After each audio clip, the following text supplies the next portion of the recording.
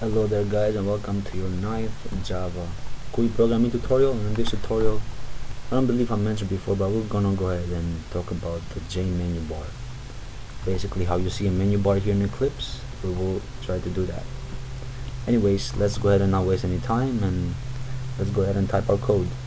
The reason why I'm making you guys type this code again, the J frame, every video, is because so you get used to it and you will automatically start doing it. Basically, you memorize, or not memorize, but you'll be so good at it,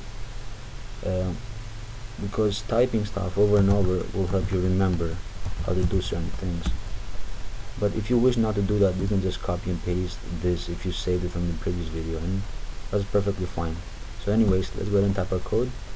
So type JFrame frame, new JFrame to create our new frame. Go ahead and type frame, and I'm going to set the title to YouTube, or tutorial 9, sorry, tutorial 9.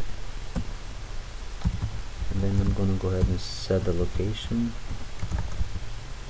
relative and null to nothing, just like we've done in our previous tutorial. And then go ahead and frame and set the size here. Go ahead and set the size 200 by 200.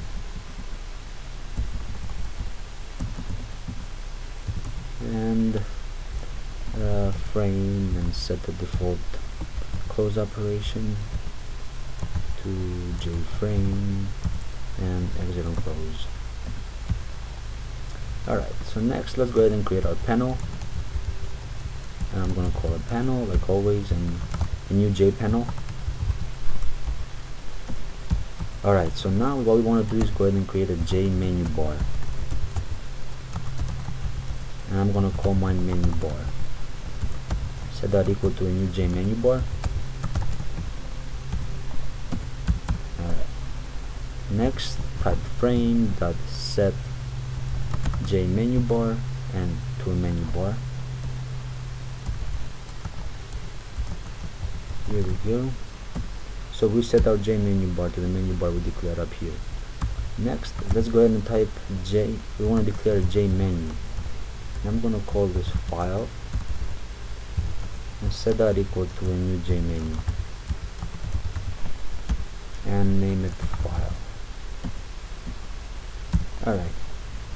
Next, we're going to go ahead and type menu bar that we declared up here, and let's go add our menu to that file.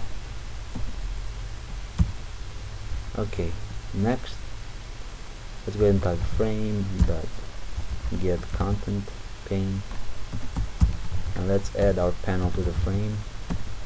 And finally, let's go ahead and set it visible and see what we created. Alright, so let's go ahead and build this, and if we build this and it works perfectly, we should be able to just see a menu bar just like this, but with only one menu, the file menu. Let's go ahead and build it. So there you go, you see our title here, the size we set, and our menu bar and the menu. If you click on it, you won't see any listings or items. That will be our next tutorial, to add items and more menus here, so stick around for that. Anyways, so let's go ahead of our code.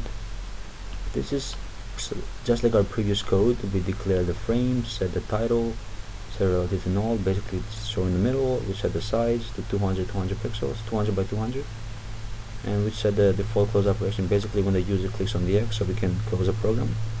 We declared our panel down here, a new panel. We created a new panel, created a new menu bar, and the frame we set the menu bar so we can see the menu bar here. Basically all this does is puts the menu bar on top and make sure it's there.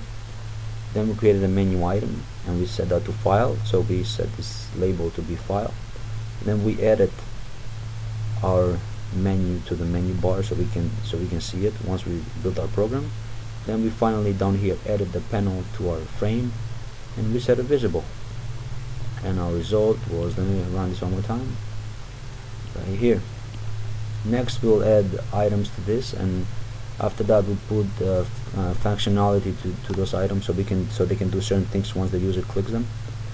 So anyways, that was our ninth Java GUI programming tutorial. I don't know why I keep saying C++, but anyways, I hope you liked it. Please guys, don't forget to subscribe and check out all my other videos. Thank you for watching this one. Thank you guys.